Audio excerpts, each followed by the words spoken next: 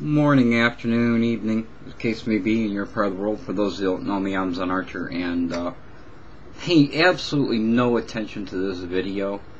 I'm not doing anything important. I just wanted to try.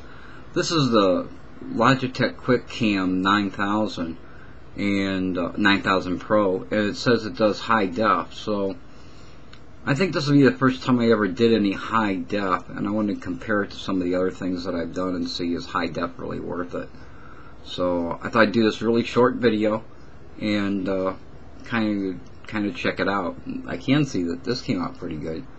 I'm probably getting a good bit of blurring, and that's because I have one 60-watt bulb up there, and that's all that is lighting this room, and it's facing the wall, so it's actually very dark here in the room. The screen looks much lighter, and as you can see, I've got on my dollar store glasses, which I love, and I've bought too many of. I've got I think I bought like 8 pair.